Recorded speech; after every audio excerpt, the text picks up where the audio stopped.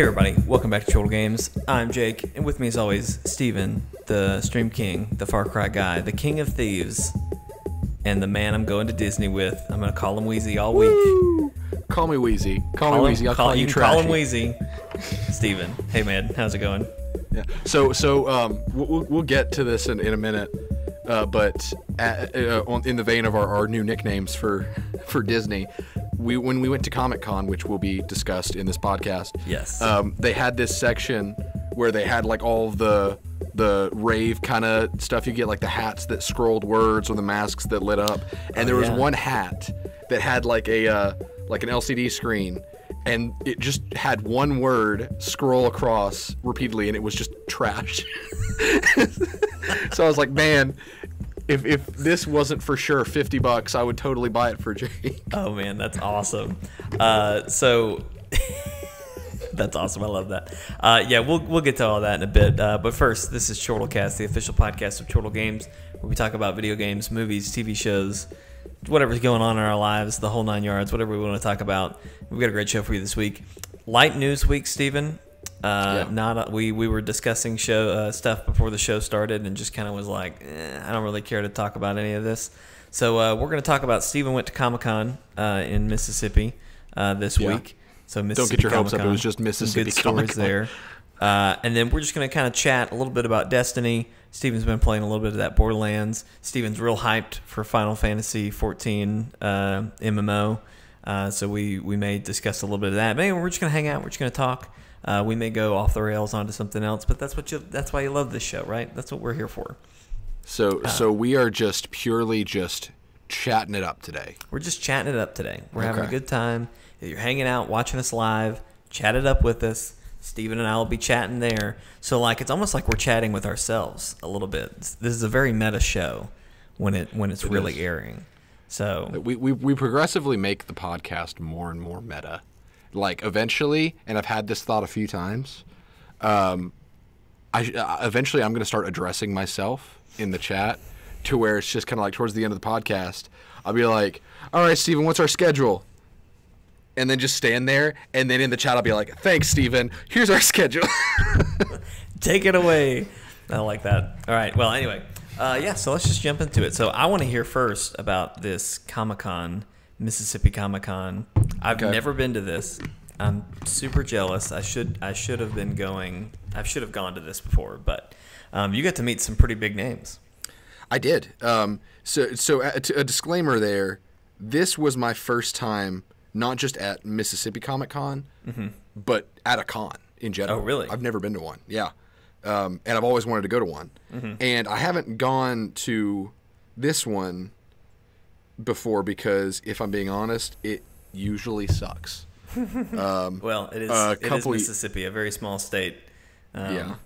A couple years ago, the top billing person was Ernie Hudson, the Ghostbuster that no one remembers. Like, everybody was like, oh man, Ernie Hudson's going to be there. And it's like, he is a Ghostbuster, but he's the only one whose career wasn't basically over destroyed after Ghostbusters. Yeah. Yeah. I'm trying to pull up a list of all of the people that were there because I know who I met, but there were a good few guests. Maybe that'll get me there. But there was a lot of cosplay, of course. Of course, there was a lot of cosplay. I've seen a couple photos from some other friends that I knew that were there. A lot of anime, and Lucy from a lot of DC that I saw around there. Yeah. Pretty good stuff for, especially, not to knock on Mississippi. I know there's a lot of great talent out there, but it's usually hidden or buried under layers and layers of stuff. But there was some pretty good cosplays out there. So here's some people that were there. From WWE, so wrestling, Mick Foley and Ric Flair. I know you probably don't know who either of those people are. Not a clue, but I appreciate it. They're big names in wrestling. Kathy Najimy, I think. She was Peggy Hill in King of the Hill. And the fat witch from Hocus Pocus. Damn it, Bobby. Jason Liebrecht was there, who is the voice of Dobby from My Hero Academia, the blue fire guy. What's the other guy's name?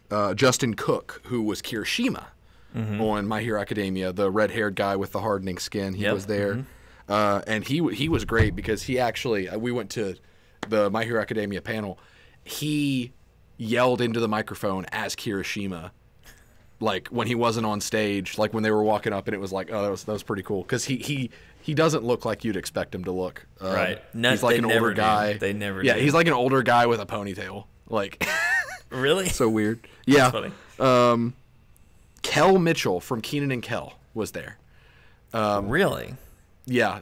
Wow. So we didn't see him. But we did see where he was doing autographs and pictures.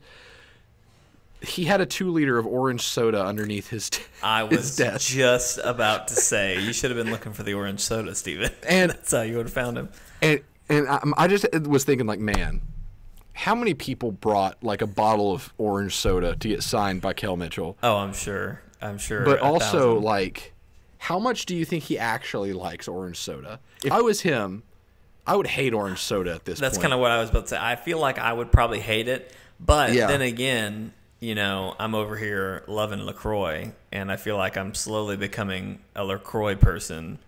And, like, if I became known as that. But I don't know. Yeah, but, like, imagine if everywhere you went, people yelled at you, "Who loves LaCroix?"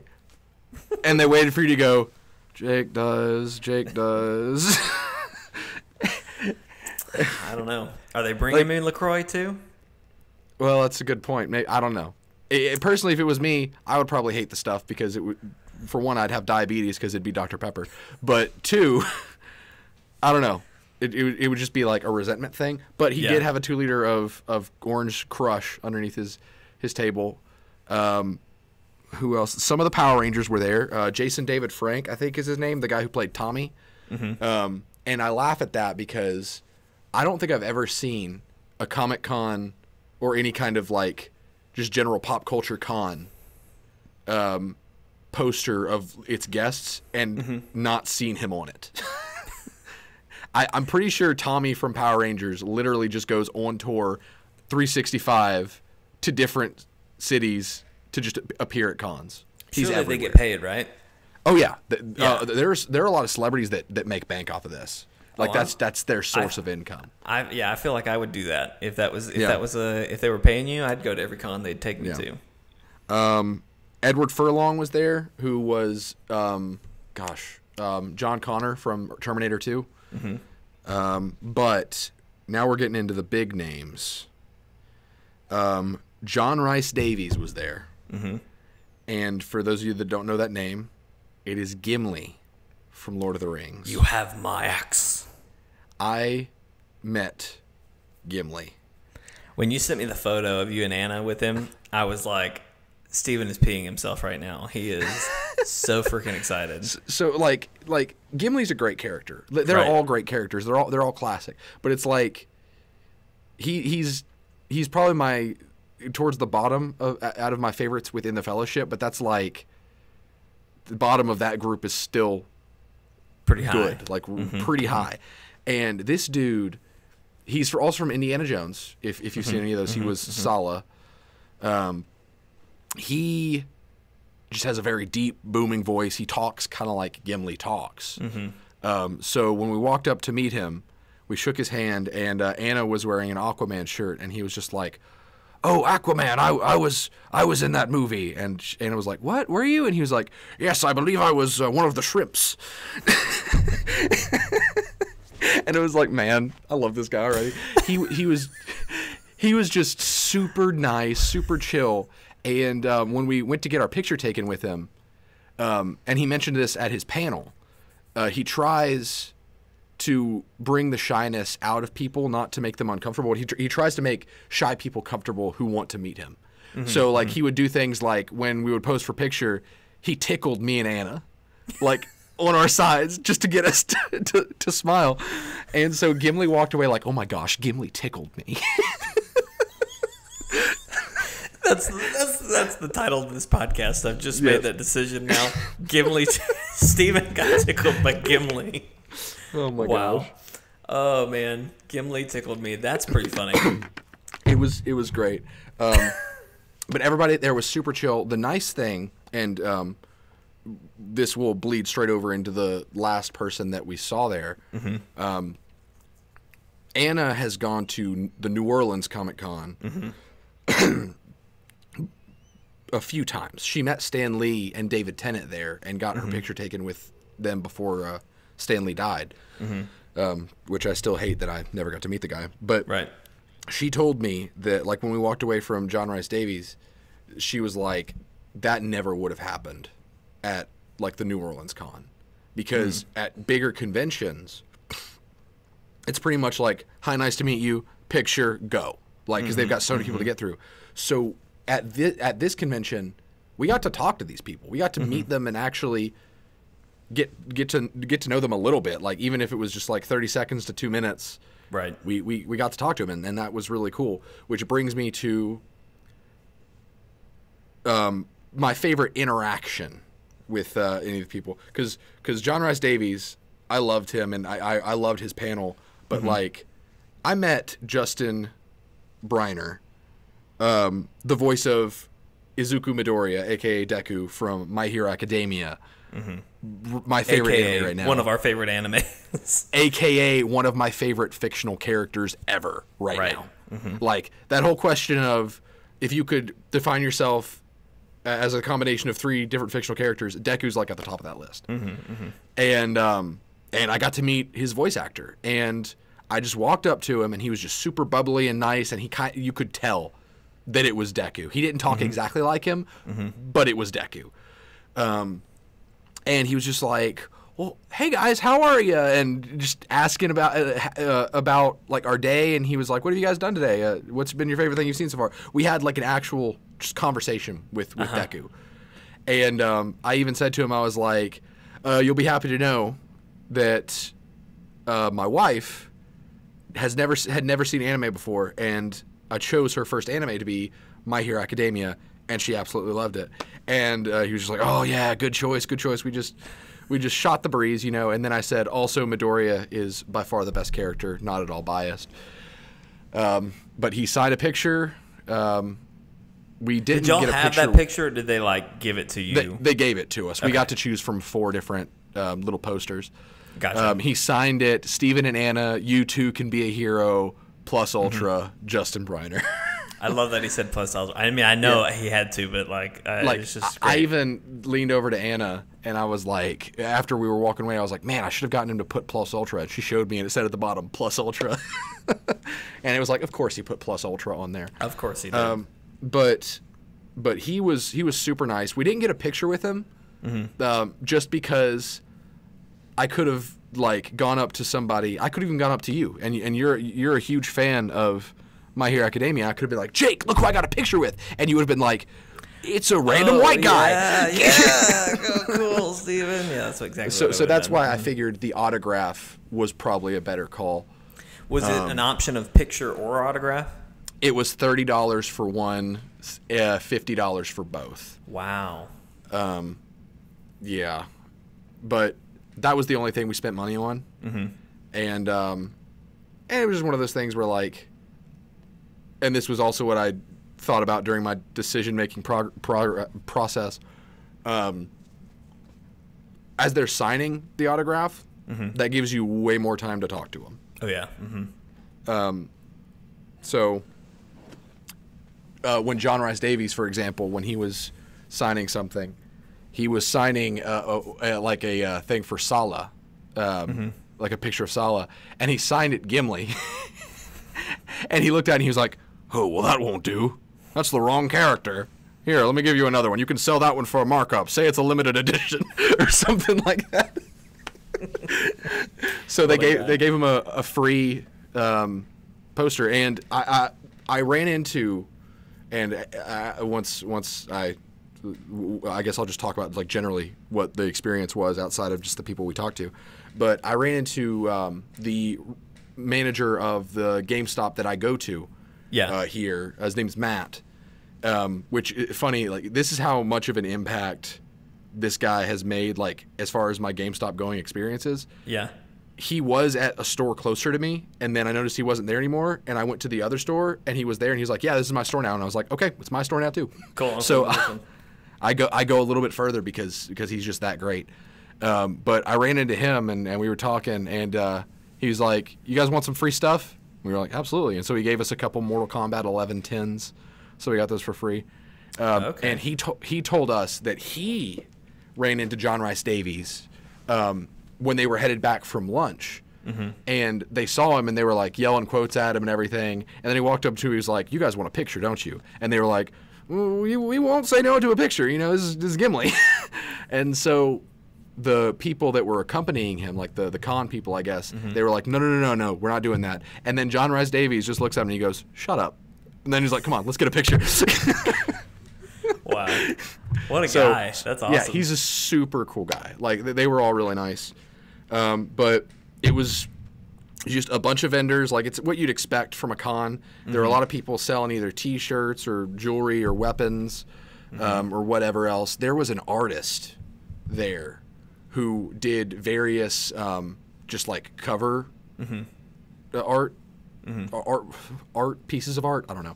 They were going for $60, but I almost bought one because he did like a splash page of Avatar: The Last Airbender, and it was the most gorgeous piece of art for that I've ever seen, because it looked like a movie poster. And so it had like all of the characters, and it had Aang in the middle of an Avatar state.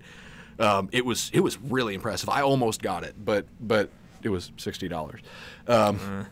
Same guy did Threat Level Midnight from The Office, Michael Scott's movie that he made. But wow. It was a lot of fun, a lot of cosplayers. I saw probably 4 Bakugos, 5 or 6 Midoriyas, not as much Deadpool as you might think. It was very My Hero Academia heavy this year. Well, if someone you mentioned like 4 people from there were 4 people from My Hero Academia that were there. Yeah. That's huge. But, that's crazy. Yeah, we saw Tokoyami, the mm-hmm. Dark Shadow guy. Yeah. Mm-hmm. Someone came with like a pullover Tokoyami bird head and had a Hunchback 2 that was Dark Shadow. But the best cosplay there. Spoilers for Avengers Endgame, if that's still a thing. Oh, I know exactly where you're going. I saw this one. You did? Okay. Yeah. The first person we saw when we walked in the convention was probably a 350-pound dude with a fake beard and fake long hair with Stormbreaker in his right hand and stretch shorts. And he was just Fat Thor going around hugging people, getting in their pictures, being like, like, I'm a fat guy. I can't remember whose photo it was that I saw it, but I was trying to figure out if I knew the person who was playing that Fat Thor, but I don't think I knew him, so that's funny. His was pretty, I mean, it's pretty easy, but yeah, it's funny. Yeah, but so I want to, while we're just kind of paused, I want to backtrack. So you said y'all went to a My Hero Academia panel. Yes. Did they talk about anything interesting? No. I mean, we straight up left. We left pretty quickly because they just kind of Justin Cook did his whole thing. They all walked up there. Justin Briner didn't have the mic very much, and he was kind of soft spoken, so I immediately tuned out. But we were all pretty tired, and we hadn't eaten since breakfast, and that was about 4:30. So we were all pretty hungry and tired. So I was asking, because I took my sisters, which that's what I'll talk about next. Something happened with my sisters. Okay. It was pretty funny. But I looked at them, I was like, do you guys want to stay for this? And they were like, I don't know. And then they were taking questions from the crowd. And this is why they didn't talk about anything interesting.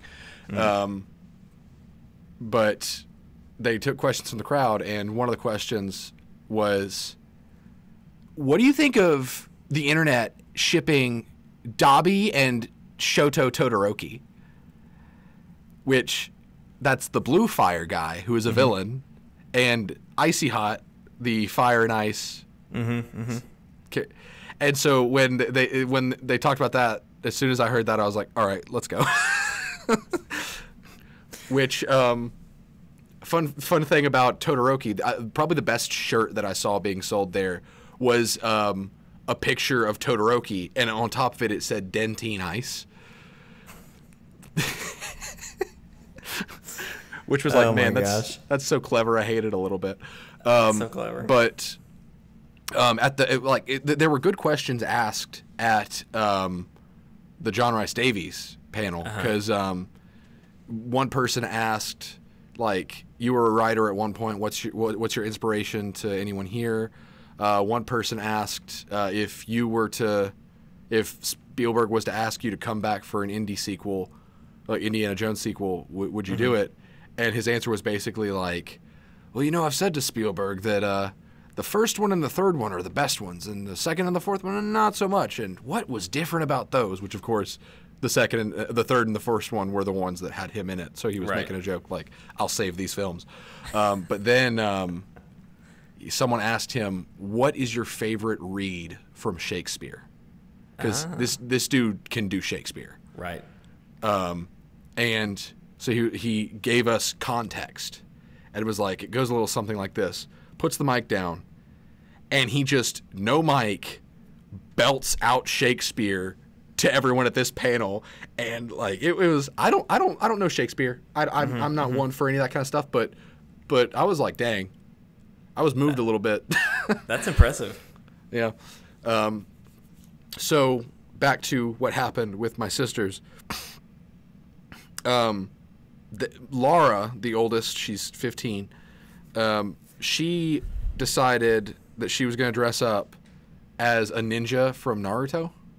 So she got a jacket that kind of looked like the Chunin vest. She made paper shuriken and kunai because they're so freaking crafty.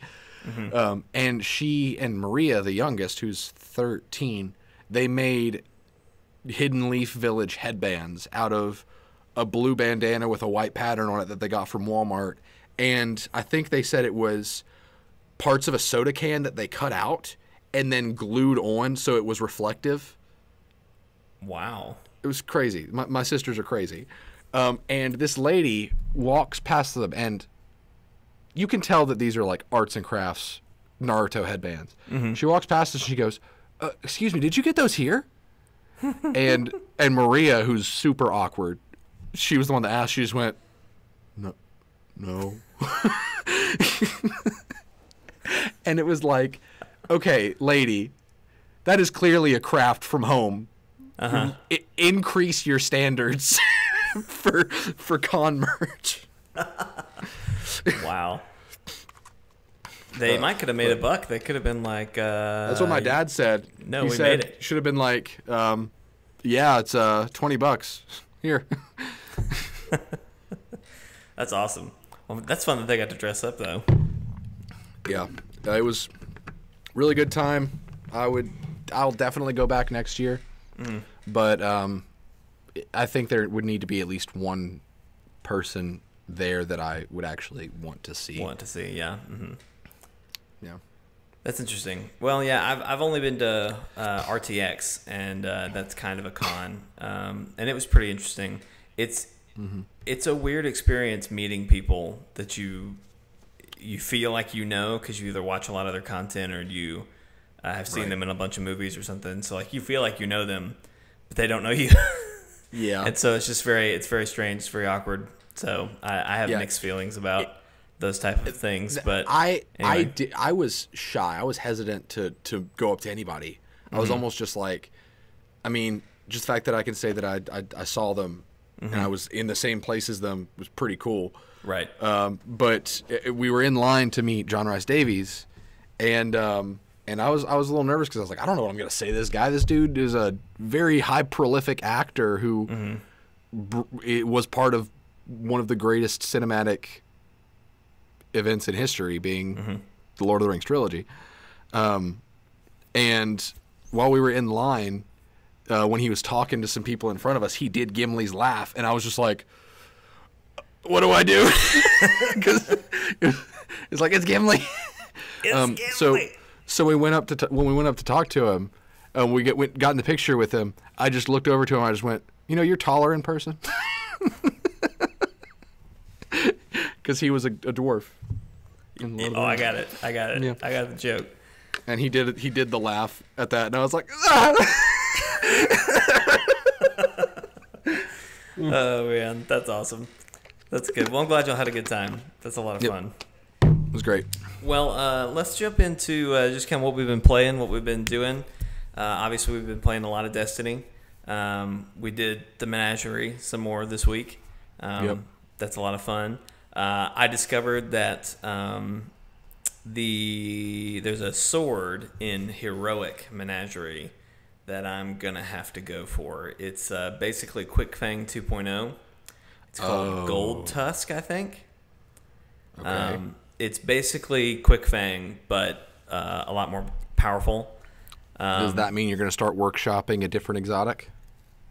Well, so I'm going back and forth between, do I want to use Trinity Ghoul, which is the exotic bow that when you hit a precision shot, the next shot you have is loaded with arc energy and basically will hit a target and then chain react and hit several targets. Yeah. And I just can't decide. I can't decide if that's what I want to do. I think that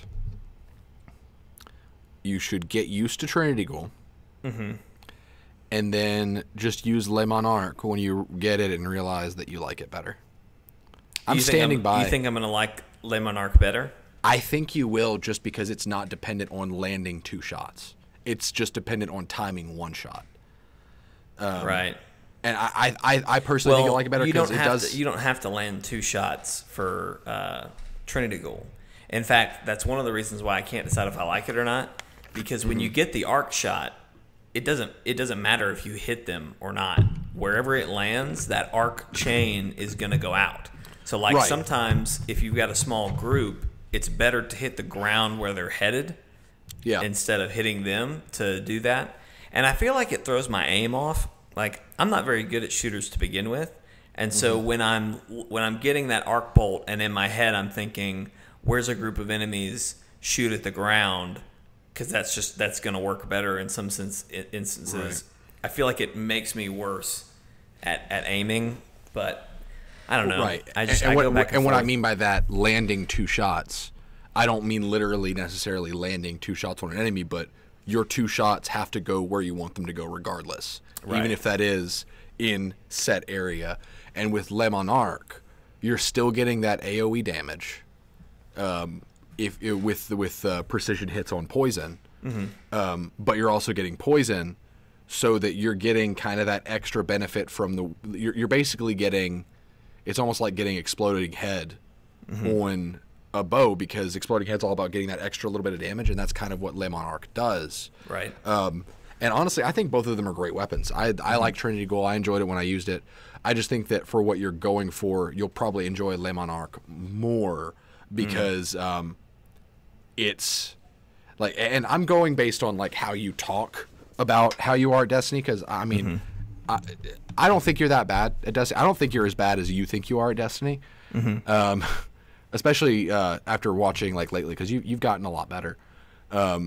But I think basing off of how you talk about how you play Destiny, I think that having a weapon that is less about cycling through the shot that gets the charge and the charge itself, and is just more about getting in a rhythm of like almost that muscle memory of pull and shoot at this exact moment, I think that would probably be more something that you would like. Yeah. And the other thing I keep going back and forth is I can't let go of Black Talon. Black Talon is so good of a weapon. Like it's the power weapon that I want to be using. Because I mean, like, what's the heavy machine gun that you have that we both have? The exotic, the hammerhead or something like that. Hammerhead. Okay. Yeah. Like that's kind of that or Thunderlord are kind of my, we're in a raid. It's like, it's go time. Like nobody can mess up. Those are the weapons I'm going to switch to. And obviously we're on this path of trying to get to 750. And once I get to 750, I can kind of like say, okay, let me level up, multiple weapons to be at that level. Right. And I'm not there yet, but Thunderlord is one that I'm keeping with the intent to have it ready. But like I don't know. I don't want to run with Hammerhead as my main power exotic just because the way I play, I'm not gonna go for that. Like the way I play right now is I've got my bow. Hammerhead's not an exotic though. No, I know it's not. That's what I'm saying. Okay.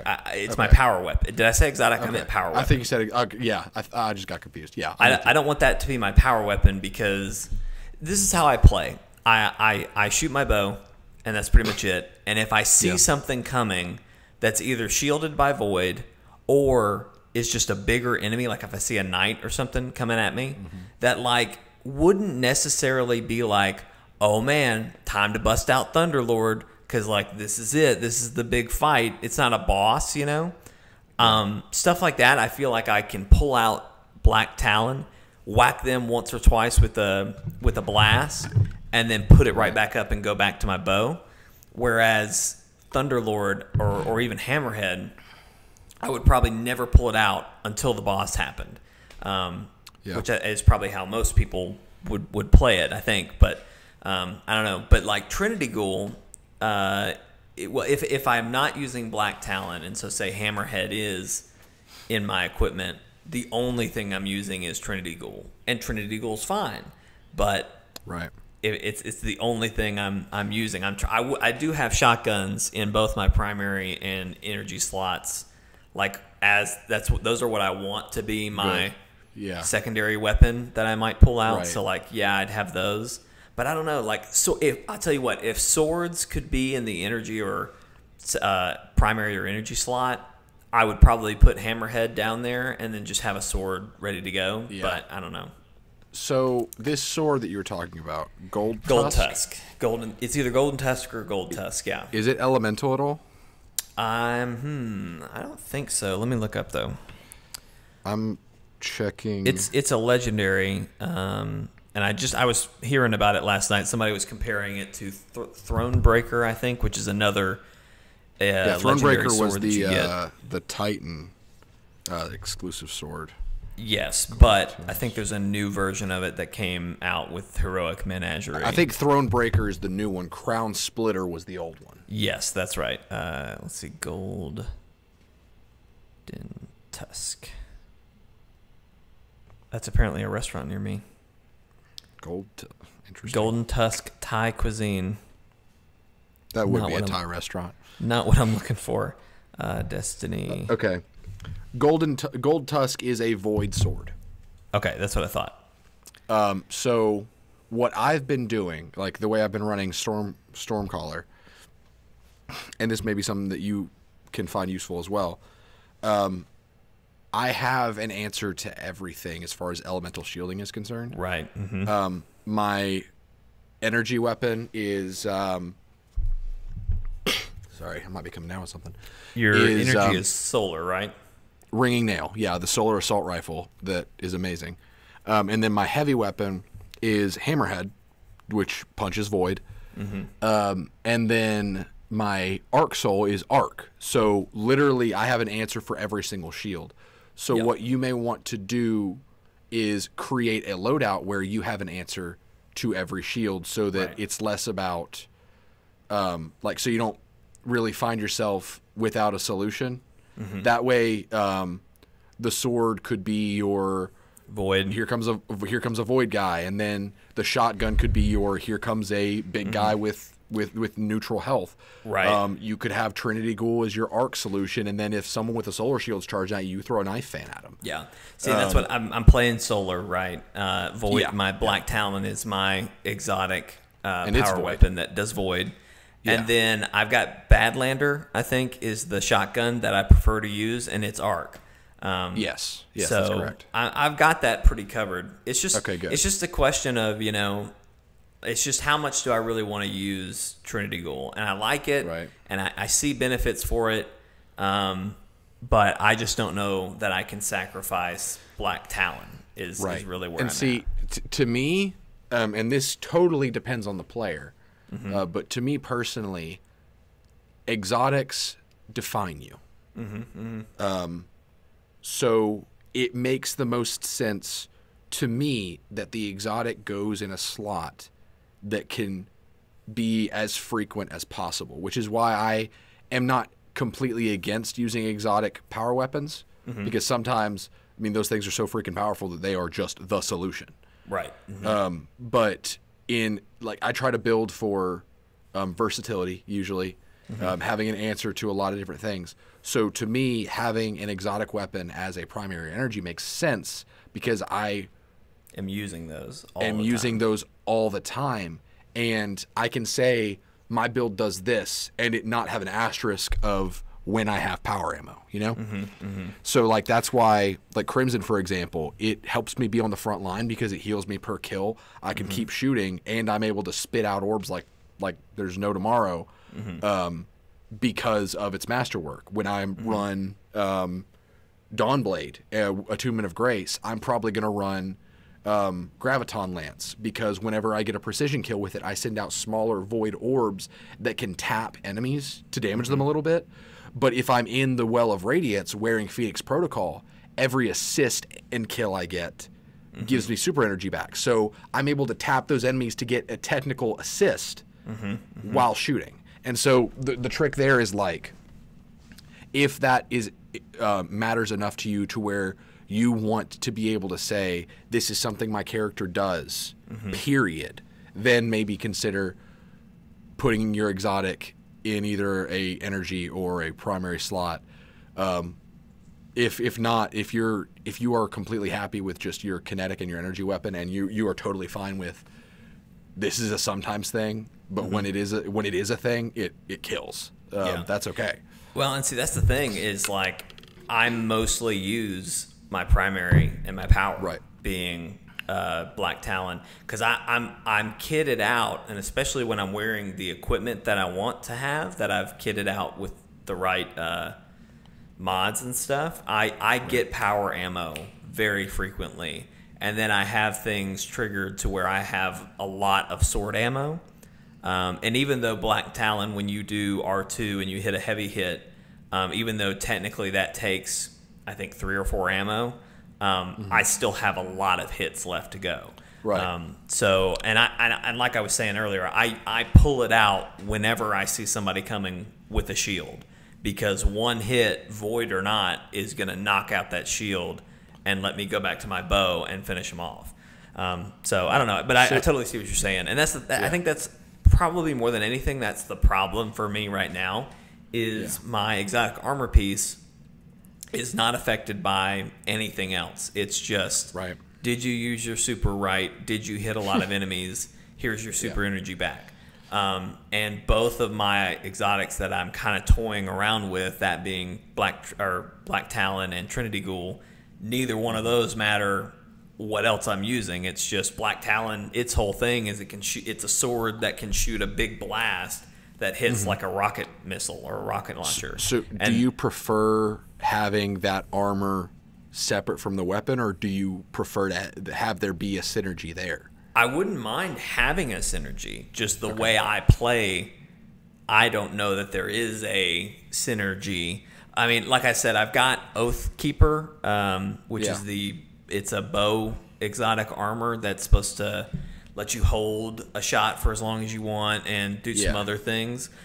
But I have not found a situation where that really matters or helps me. Well, you mentioned Le Monarque is always procced at full draw with Oathkeeper. Right. That could be a good synergy, because that way you're basically guaranteeing every single shot is a poison cloud. Yeah. I don't know if it's worth losing. I need to get Le Monarque and try it and see what kind of difference it makes for me. So for you personally, this is what I do, guys. I help people find their best build. I help them be their best selves. You're such a good therapist. Thanks. The Destiny therapist. Anyway, are you 100% satisfied with the Shards of Galanar, or are you just using them because they seem to be the most effective?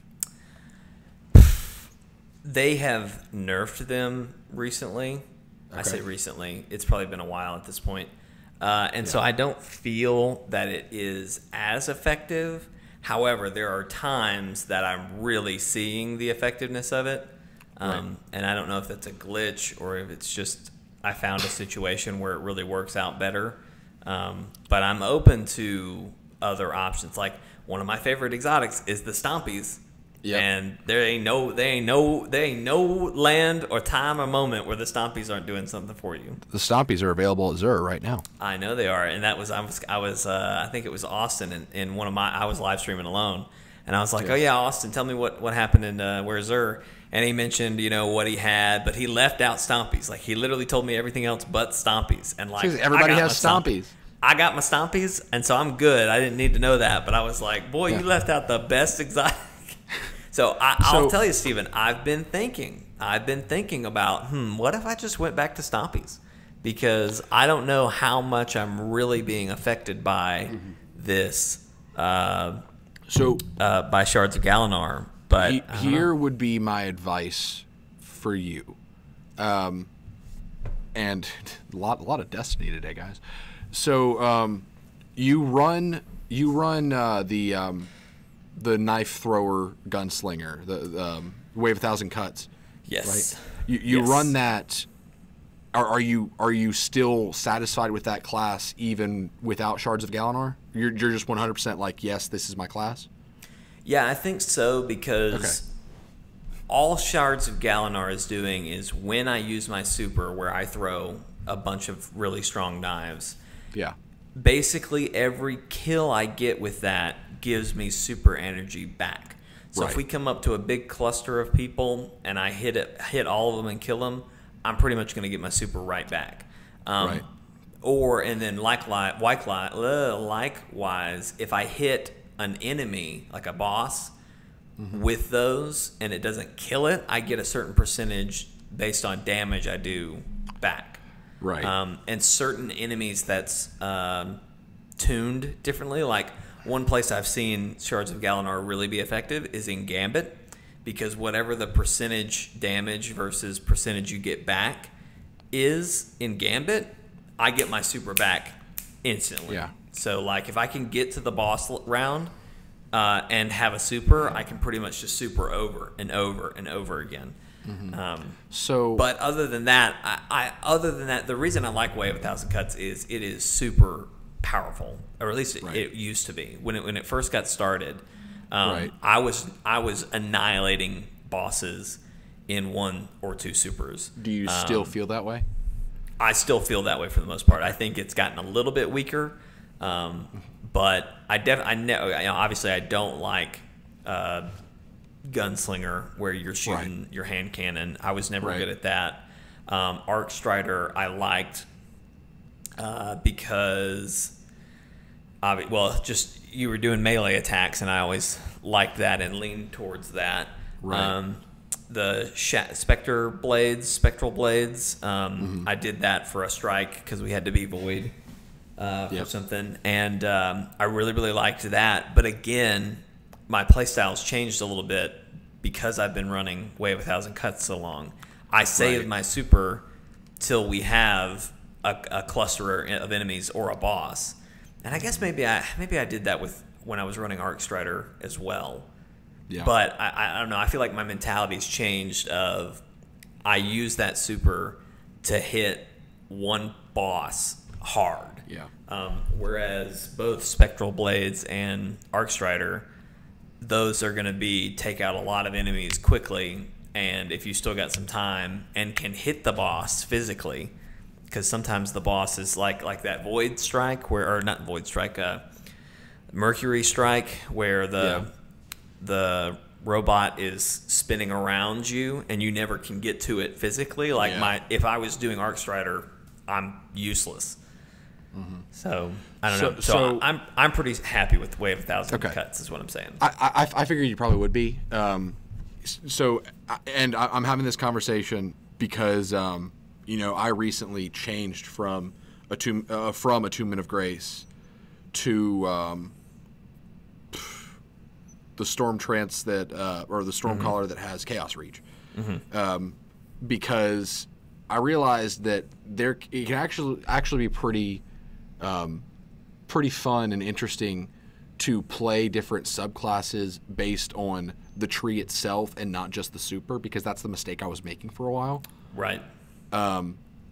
And so only reason I asked that is because I remember you saying that you weren't the biggest fan of the knife, like the fan. Yeah, but, I don't like the throwing the fan of knives. Yeah. I like it better than probably just having a super punch. Right. Because I can at least use that as a distance thing. Right. Oh, shoot. And I'm not a huge fan of the solar bombs that hunters have. Or I guess everybody has the same bombs, right? Grenades. No, each element's different.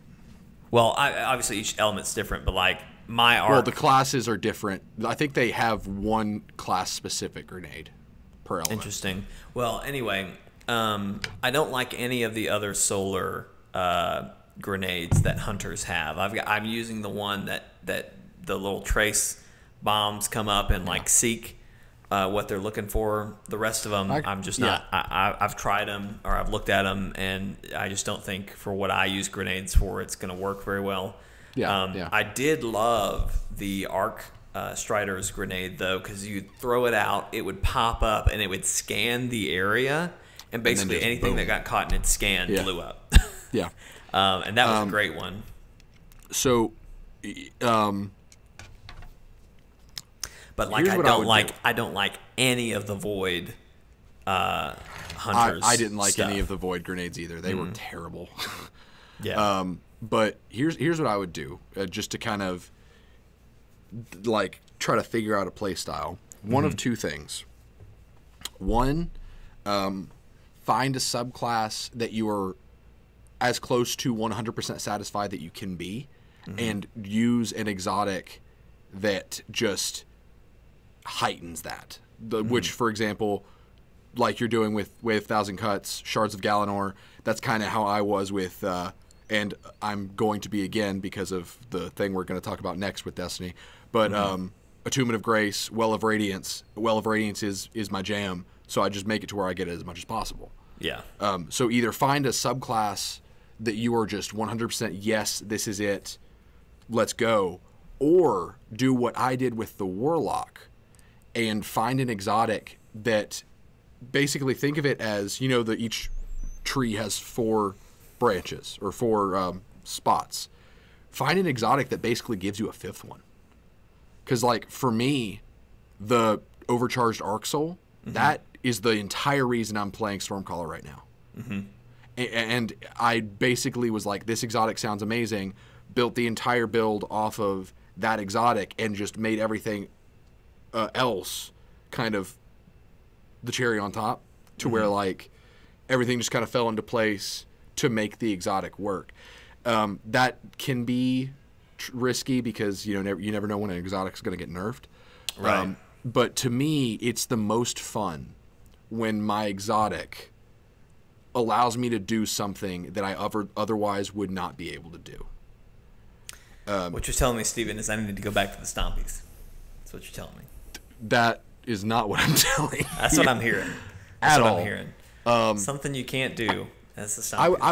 I would just say, like, even if you're just like doing whatever, you're not doing any bounties to where you have to get kills as that specific subclass, I would say just play around with it, experiment, because for all you know, like, I thought I would never use Chaos Reach, and now I'm using Chaos Reach for anything that's like solo to 3 players. I use that one because I found some synergies that I really like, and so I would recommend for you, like, don't be afraid to play with that other stuff, because you never know what you'll be like, oh wow, I didn't know that was there, I really like that, oh wow, they've updated this since Forsaken, that's really good. And you might find those pieces where you can just say, I really like this, and then plug an exotic into that, and then you might have something dangerous. And at the end of the day, of course, there is the third option, which is just find an exotic that complements your weapon.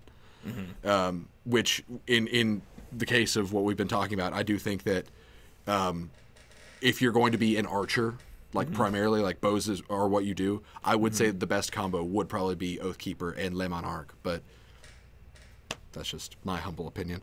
But I enjoy this kind of stuff. I want to try Le Monarque. Yeah.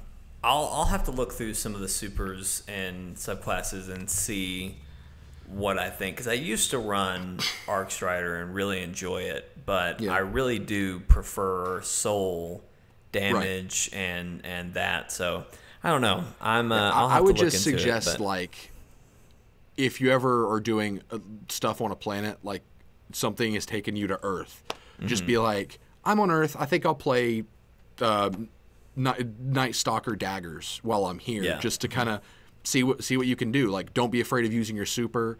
That way, you're not like in a strike feeling like you have to be like, okay, I need to save this super for this boss. Just go into something that is just so low stakes where you can just have fun with it. Yeah. I'll have to do something like that. Yeah, but anyway. and I will be with you every step of the way, because this is the kind of stuff that I love in games like this, is trying to figure out what works together, not only for the individual but for their gear and for their team. Yeah. Well, I don't know, and it may just be that there's not an exotic for what I want to do yet, or what I need yet. But I don't know. If you could have an exotic do anything, Jake, what would it do? I don't know. I mean, really, what I want is to be able to have 2 exotics, because I want to use Trinity Ghoul and I want to use Black Talon. So really, Steven, what I need is a legendary sword that can shoot energy blasts, and then I could call it quits right there. Jake, what if they released a sword that could transform into a bow for your R2 hits? I don't know. No. Wow. No, not a fan. That's the closest you could get to 2 exotics. Well, yeah. I mean, I guess so. Which they've hinted at a power ammo bow coming with Shadow Keep, which could be really cool. Oh, and also, before we move on from that gear stuff, definitely 100% mod your stuff. Because like and that's the other thing is. Go ahead. Oh, I was just gonna say, I've got to get to 750 before I spend any effort on trying to perfect something, or even like right now I'm trying to get the perfect Spiteful Fang. Right. Which I don't even know if I care that much about that, because I might be switching my loadout entirely. But. Right. So you don't actually have to wait till you're 750, because, like, for example, I found a Prodigal Robe that I actually like the perk rolls on, and so I've told myself that's my 750 chest piece right there. Right. So what you could do is just find a roll that you really like on a armor appearance that you don't absolutely despise, and just mod it. That way you can just infuse it up. That's what I've been doing. Well, that's what I'm gonna do as well. But right now, because we're leveling constantly right now, I have basically said, okay, I'm not going to enjoy or perform well in this game unless I have Spiteful Fang, Shards of Galanar, and Black Talon. So those are the only 3 things that I'm bothering to infuse up. I already have my pants, my helmet, and my my cape. I know which ones I want to have at 750, and they're already modded. To help me perform. But I'm not trying to infuse all of those up every time I can. Once I hit like 745 and like we're coming up close to 50, then I might start to, okay, I've got a 750 helmet. Let me let me infuse that with my helmet I want, and boom, there you go. Now that's done. But we'll see. We'll see how it goes. Cool. All right, let's move on. Let's move on from my stuff. You've got a lot of exciting rumors coming for the next couple of weeks with Menagerie and some other stuff. So, and Season of Opulence. I do. Oh, I see what you're saying. Got it. So next, well, actually, at the time of this airing, tomorrow, they are coming out with the next weapon quest, and according to all signs are pointing to this, it's the Lumina quest. Is that what it's called? Yeah.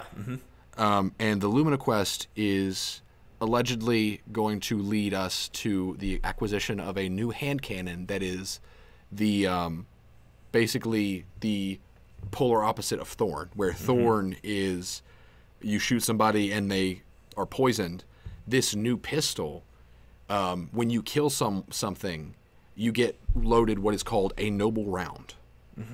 And a noble round is apparently a ally-seeking bullet that heals the person it hits and also buffs that person with weapon damage and you with weapon damage for a few seconds.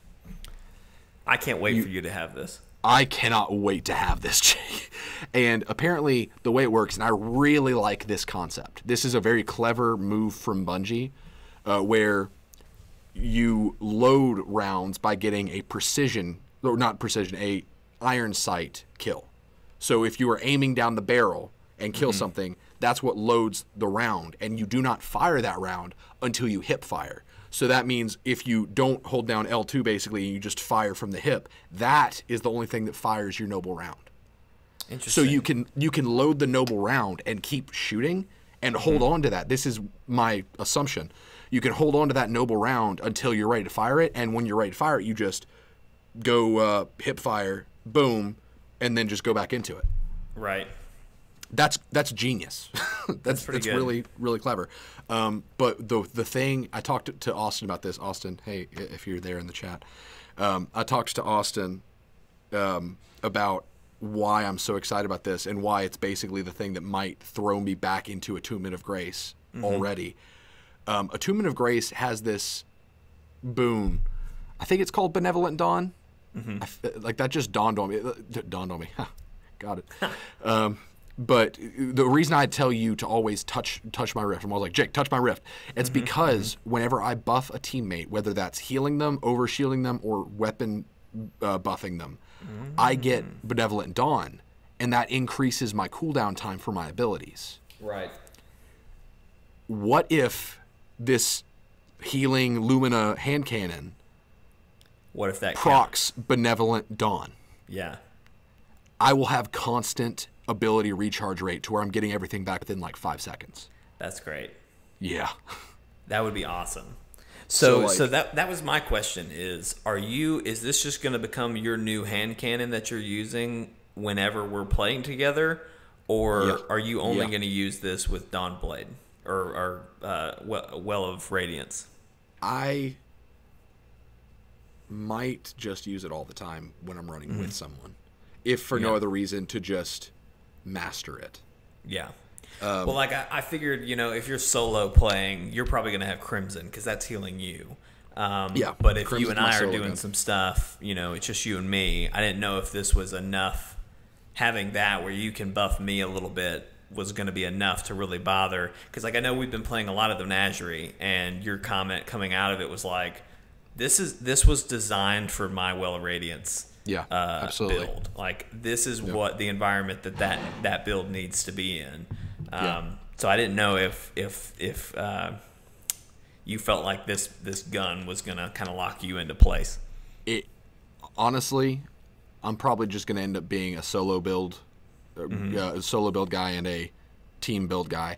And I think if it does proc Benevolent Dawn, that's gonna be awesome. Totally justified to run it whenever I've got a teammate, because I'm basically using you to get 5-second cooldowns, so I could have grenades every 5 seconds, or weapon damage buff melee hits every 5 seconds, empowering rift every 5 seconds. So really, even though the Well of Radiance Warlock is the lowest damage of all of the subclasses,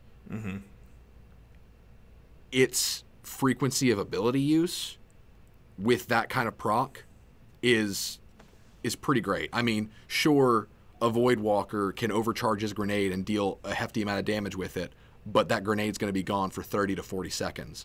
I can throw 4 within that time, probably. Yeah. So, I don't know. There just seems like there's a lot of utility there, and I'm so excited. Austin has said that while I'm at work on Tuesday, he's going to start cracking down on how to complete the Lumina quest, so that when I get home from work, he can be like, all right, Steven, here we go. Let's get this thing. Let's step one. And then there's another rumor going around that Bad Juju from D1 is going to be the last weapon that comes with Opulence. Okay, so Bad Juju, and This is back when I ran Night Stalker Hunter in D1 before they broke it. Bad Juju is a pulse rifle that for every kill gives you super energy. So it just feeds your super bar. So I was able to get unlimited super basically. I don't know if I would enjoy Bad Juju as much in this game because, like I said before, I'm trying to veer away from super abilities to where they are just the icing on the cake, and I can just create a build that is almost optimal all the time. That's kind of what the Arc Soul concept is. So I don't know about Bad Juju, but on the other hand, Bad Juju could get me to that point to where it's like super every 30 seconds. Right. And I just loved the gun. It was a really cool looking and operating gun. So kudos to Bungie if they end up giving me the gun I've always wanted and then the gun that I always used back to back. Well, it was funny because when we started Destiny, all I remember was you were just like, I can't do what I was doing in D1. Yeah. And you were like, I need Bad Juju or else this isn't going to work. And so hearing, oh man, Bad Juju's coming, I was like, but it's one of those things that like I heard that and I was like, oh man, but Steven already likes the game now. Like Steven's figured out what he wants to do. So I would honestly consider getting my hunter back out there, getting Bad Juju for him, and actually reliving a little bit of the old days when I was able to proc Courage of the Pack constantly and increase the team's stats. Because that was one of the most enjoyable Destiny experiences for me was my hunter in the first game. But I don't know, maybe for old time's sake, I love the gun, so I'm anxious, excited to see what they do with it. Oh, man, it would take so much to get one of my other characters up and running. I don't even want to think about that right now. No, but gosh, I don't even know where I left my Warlock off. Like I played with my Titan a little bit more just because I really liked the character I had created. You got everyone caught up to Forsaken, like because I think you got everyone to the max light level before Forsaken came out. Because I remember that you were doing this whole thing where you're like trying to get them to a milestone, where it was when we were playing before Forsaken came out, and you were like, I just want to get all my characters to this point so that they can jump into Forsaken, and then I don't think you ever did jump into Forsaken with them. It may not have been Forsaken, it may have been another milestone, but I know you definitely got through Warmind with at least your Titan. I think it was just my Titan because my Warlock, every time I get in the loading screen, there's that blue like boost their level icon. Yep. And not even like power level, it's just their level. Right, because the Forsaken expansion boosted it from 30 to 50. So is your Titan at 50? Maybe. That'd be surprising because that means they would have gotten through Forsaken. I don't know. I wonder if I can look on my app. Let me see. I'm excited to see what and learn more about Shadowkeep and jump into that some more. I'm pleased with where we are right now because they've managed to get me engaged through the weapon quests coming out, the menagerie being here, and this is the hype building up towards more content. So it's like I'm not playing the game twiddling my thumbs being like, well, I got to get ready for the new content. I'm playing current content that I'm engaged with. Right. Excited to see what else they're going to do. So this is a really good time for them, I think. Yeah. Is the power level going to raise again with Shadowkeep? Of course it is. Of course it is. Great. It's probably going to be like 900 or something. It's just so, I don't know. I get that, you know, getting your power level up is like something you're working towards, but at the same time, like by the time we get to September, when Shadowkeep comes, we will have been at 750 for maybe a month, and it's just like, you know, I'll have all the gear that I wanted for a month, and then I'll have it for one mission when Shadowkeep comes out, and then I'll be back to looking like a trash panda. Yep. So I don't know. My Titan is level 30. My Warlock is level 21. Ooh. Yeah, they're never gonna see the light of day again. No. they're lost in the tower somewhere doing something. But at least regarding what you said about looking like a trash panda for Shadowkeep, at least they are adding the transmog system so that won't be as much of an issue.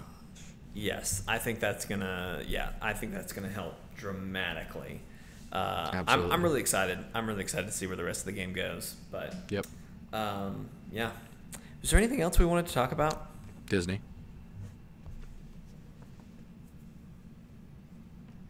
Hello. Hey, Disney. We didn't talk about that yet.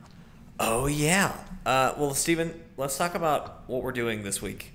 We're going to the happiest place on Earth, and it's going to be a lot of fun. We're going to Disney World. Disney World. Steven and I, our wives, and then 4 more people? 2 people. 4 more people, yeah. A pretty big group. I'm excited. Steven, you and I went this past October with our wives and had a good time there. We did a live stream from Disney riding the Buzz Lightyear Defend the Galaxy or whatever it is ride, where you're shooting laser beams at different enemies and whatnot. But this year, I think, Steven, we're going to try to film some sort of a Let's Play at Toy Story Mania, which is the very similar idea. It's a Toy Story ride, but you've got these like rope pulling guns that you're moving and aiming. We're going to try to film a Let's Play of us doing that. I'm not sure how it's going to work, but I think we're going to give it a shot.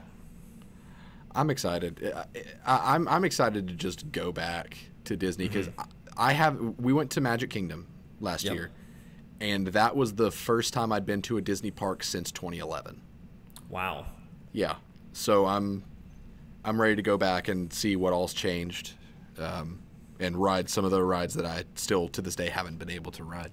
Well, we're going to get the full gamut because we're going to every park except Animal Kingdom. Oh, really? We're not going.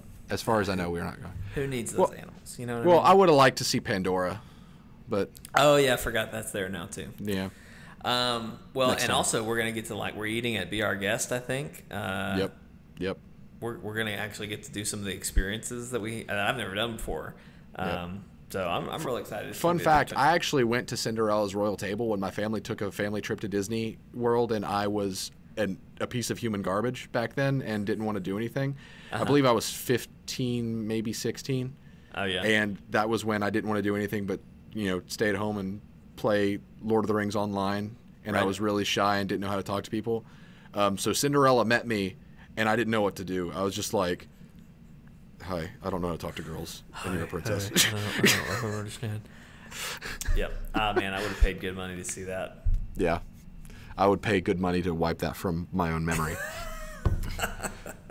And I want to talk about, so we're going with a group of 8 people, right? And I think we've talked about this before on a live stream or something, but it's worth repeating, and it will be repeated again.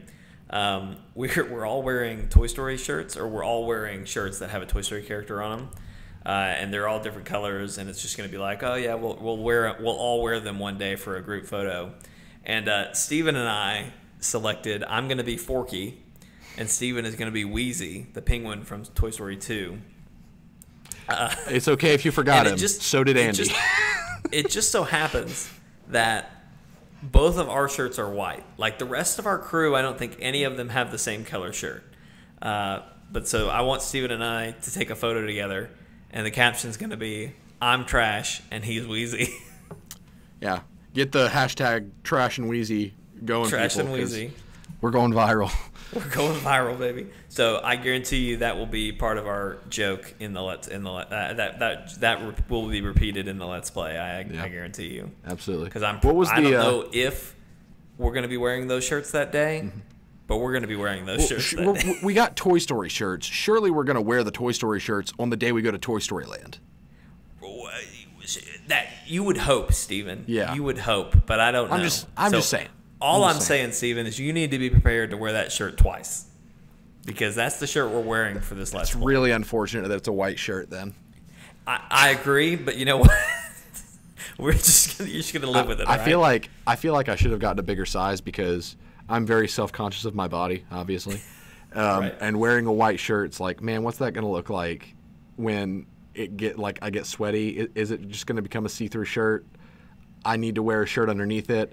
Crap, I was about to say, I should have gotten a bigger size. An undershirt just in case. Yeah. It's going to be a great time. It's going to be a lot of fun. One more thing to talk about.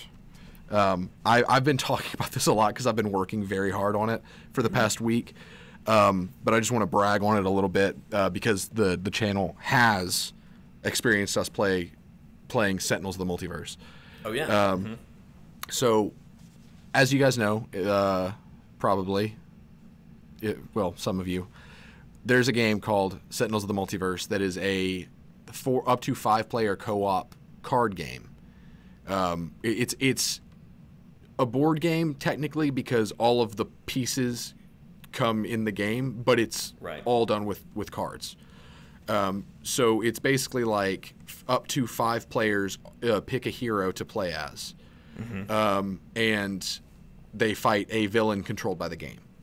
And so my thought was, man, I've got so much content for this game because you've seen, Jake, you've seen my box. He literally has a box that weighs 50 pounds. At least 50 and pounds. It's just full of cards. Yeah. Because we've got, I want to say, and this may be lowballing it, I don't know, around 30 heroes to play from. Probably about that many villains. And then environment cards, like it's just a massive game. Right. So I've been trying to get as many people that I know of that are like actually like really into this game. Jake would have been on this list, but he doesn't live near me, so that makes me sad. We might need to Skype you in or something. We can figure something out there. I want to figure that out. I just don't know how it would work because I would have to have cards with me. Right. And like the only thing I can think of is like if I picked a character, let's say who's the girl that I really like to use, the cosmic Power Ranger girl? Idealist. Let's just say you gave me Idealist and like I just had her cards and like Jake's Idealist. If he dies, he's out. Like that's it. That's the only way I could think of it to work. But like I don't want to do that. I thought about like pressure. I thought about getting like Anna or somebody that is around but not playing. Just like get a GoPro on her head and have her be Jake at the table, so she's got her cards and she could be like, all right, Jake, here's what we got, and just lift the hand up to the camera. That would suck. That would not be fun for them at all. And then just to make it even funnier, make it to where we can't hear you, but she's got earbuds in, so she has to say literally everything you say. So it's Anna trying to be Jake. Oh, man. I love it. That'd be funny. I love it already. But we're doing what I'm calling a campaign, basically, which is where we are trying to face all of the villains from easiest to hardest until we've just done everything, basically. Right. And there have been some rules established that have been kind of what has changed this from just being a group getting together and playing Sentinels. So, for example, when a hero ends a fight at 0 HP, so when they are incapacitated and the battle ends with them incapacitated, they're dead. Permadeath, obviously. It's me. Come on. So, without getting too deeply into it, there's also a wound system to where when a hero ends a fight with every 10 HP that is missing, we might reduce that number. Every 10 HP that's missing at the end of a fight, that hero can't be used for that many villain fights. So if a hero has ended a fight with 20 health gone, they're out for 2 games. Yeah. So that forces us to pick different characters. Also, I added an RNG loot system, Jake. Yeah, so you were telling me. So I've heard Steven talk about this because as he's been developing, he's been filling me in on what he's doing. The loot system is the last thing I've heard. So what is this? So each hero has at least one variant version, which think of it as a costume. But in this game, it not only affects what the card itself, but their health, like their total health, and what starting power they have. So, for example, my favorite character, his name's Captain Cosmic. His standard version makes it to where he has a power called Fabricate, which he can use every turn. And that means that he can look at the top card of his deck and either put it in his hand or play it. So it's it's very good at him basically getting twice as many constructs out. He's a summoner, obviously. Twice as many constructs out per turn. If I play a variant, I don't have Fabricate. Instead, the Extremiverse Captain Cosmic, for example, his inherent power that I can use every turn is Captain Cosmic and each of his constructs deal one target 1 damage. Think about that, though. Yeah, because you end up with so many constructs. It would be slower because I wouldn't have Fabricate, but if I'm trying to run a damaging Captain Cosmic, I have that variant to choose from. So certain heroes have way more variants than others, but what I've done here is make it to where when we start the campaign, all variants are locked.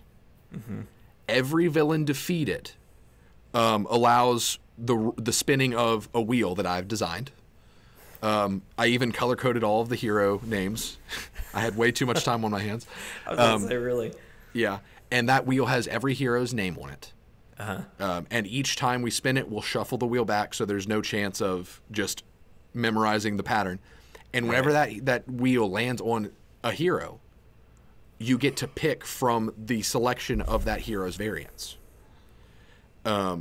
So that could make it to where, like, maybe Miles, who's in our group, really likes this Haka character, but only plays him as a certain variant. But we roll a variant for a guy named Absolute Zero, who's kind of the running joke of this game because last time Miles played him, he burned himself to death. But he might roll a variant for Absolute Zero and have to actually intentionally look at all of them and be like, oh, wow, I didn't know that was in there. And suddenly you've got someone more interested in a character that they didn't even know existed. Right. So I'm really just trying to be intentional about, one, getting people to just really branch out with this game. For example, with me, La Camadora, the time-traveling space pirate, is now one of my favorite characters because I've played her. But also, I want to create a campaign that's replayable. Right. And this is super replayable, I think, because we're also doing where if each villain has a challenge text. So if you play the challenge text, which, for example, a guy named Gloomweaver, his challenge text is Gloomweaver is immune to all projectile and melee damage, which would just be for the entire game. If we played a challenge villain, then we can resurrect a dead hero.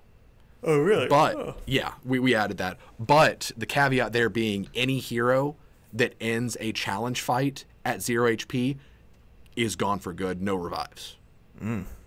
So if we lose, like, Fnatic, which is Eric's favorite hero, and he's like, we can take this challenge villain, let's do it because I need Fnatic back. We might go in there and use heroes that were kind of like, these aren't our mains, but we're good with them, but we wouldn't mind losing them. We could go in with that just to get him his main back. And so there's a lot of thinking going into it. We're developing a lot of really cool strategies.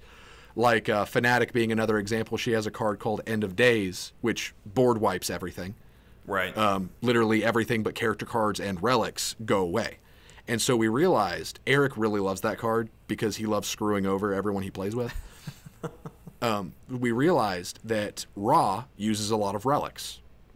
So End of Days would not affect him as much as it would affect other people. And one of my favorite characters, Writhe, he has one card that he really needs at all times, but he can fetch it every turn. Right. So those two heroes would be a really good combo with Fnatic because they wouldn't have to worry about getting all of their field wiped out. Right. So there's been some really cool thinking going into like who plays who and who to complement. It's just been a lot of fun. We play every other Tuesday, so we're going to be playing Tuesday night, and I'm really excited. But yeah, we'll have to figure out a way to get you plugged in, Jake, because you would love this. I want to, because I have really enjoyed every time I've played it. It's so fun. You know me, I would struggle to be able to commit to every Tuesday. Right. But I'm glad you've got a group that Yeah, and we're gonna fall off from every Tuesday because we did it last week and we're doing it again this week because Brody couldn't make it and specifically asked to do it this week. Right. But we're gonna try to do every 2 Tuesdays. Gotcha. Just to give everyone a little bit more opportunity to try it, and I hope that they can stick with it because everyone seems to be having a really good time. Yeah. It's a fun game. I really enjoy it. Yeah. And I'm glad you kind of just come up with a way to play it and make it a campaign, and I really like the permadeath. Yeah, people have been talking about D&D so much where it's like, oh, yeah, our D&D campaign. I'm over here just like, I feel like a lot of my friends that I would want to be in a D&D session just don't have time or commitment for that. And so I figured let's just find a way to incorporate a game that we already know, love, and play and just make it feel kind of like a D&D campaign. Exactly, so, yeah. Here we are. Hey everybody, thanks for watching this episode of Chortlecast. We do hope you've enjoyed it. If you did, there's a couple things you can do to help us out. Number one, if you're watching on YouTube, you're already at chortlegames.com. You can like this video, share it with your friends, leave us a comment, let us know what you thought of these fun topics. Do you like having shows where me and Steven just kind of chat and just go whatever direction we want to go? This was different, but it was fun. It was different. It was very fun.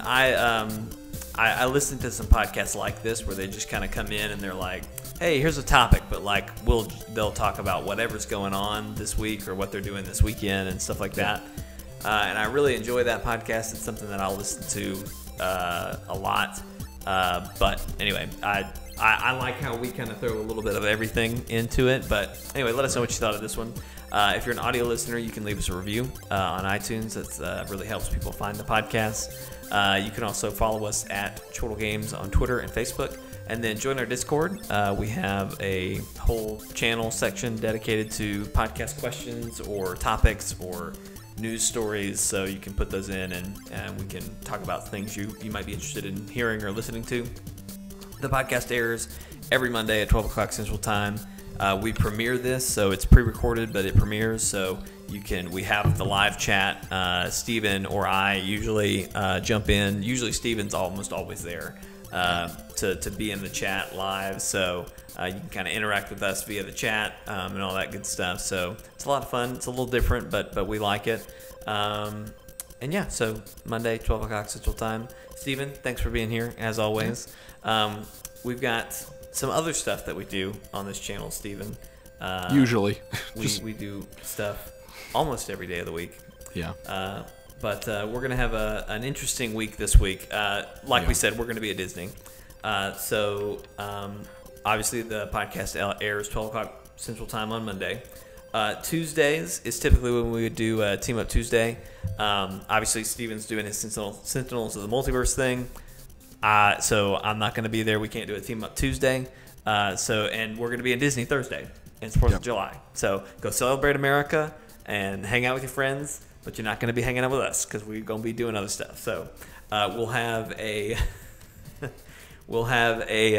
Let's Play this Wednesday. It's gonna be episode, okay? Oh, thank God! The stupid mobile game that Steven and I played. It's horrible. That's what I have down here. I've had it down here, but then like Cadence of Hyrule happened, and then my friend Pedro happened, and so I had to push it back. But that's what's airing. So it's another stupid mobile game that me and Steven have found and play through. So that'll be your Wednesday Let's Play. And then, we won't have any live streams Friday or Saturday like we normally would because we're going to be in Disney. So if the opportunity arises and we want to try to do a live stream like we did with Buzz, we may do something like that, or we may just do a live stream from Disney. We'll see. We'll see where that goes. But anyway, that's why you got to follow us on Facebook and Twitter and Discord so you know what's going on. And if by some crazy chance you happen to be in Disney World this week, you might see us. Come on down. Just come up. Just bump into us, We'll have a good time. Yeah. But anyway, that's going to do it for this week. Steven, thank you as always. Folks, thank you for hanging out in the chat and listening on iTunes, all that good stuff. We'll see y'all next time. Bye.